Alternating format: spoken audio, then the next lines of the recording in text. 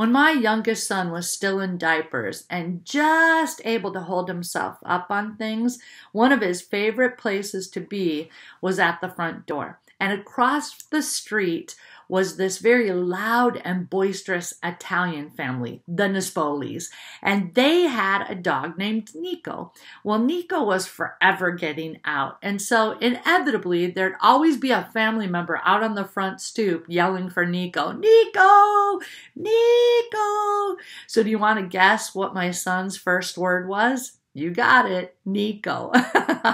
Well, in my devotions yesterday morning, I was reading an excerpt from Chuck Swindoll. He was talking about providence and how that word comes from a Latin word called Providentia, which actually sounds Italian to me, but that's a spicy meatball.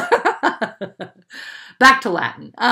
So pro means before or ahead of time, and videntia is from videre, which means to see. So put them together, providentia means to see ahead of time, and that's what Almighty God does.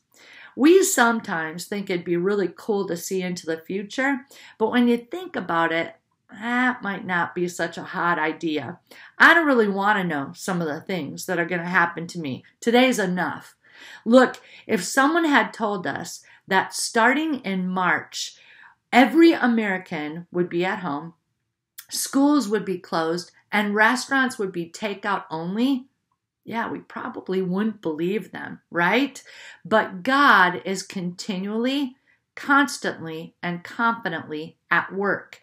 He knew where we'd be today. This does not surprise him, and it's not more than he can handle. He's not panicked. He wants you and me to place our trust in him and receive his peace.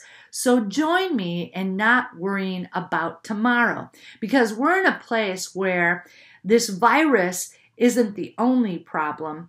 There's also a pandemic of fear. But God, who feeds the birds and waters the lilies in the field, he'll take care of us. It reminds me of this song. You are my hiding place. You always fill my heart with songs of deliverance. Whenever I am afraid, I will trust in you.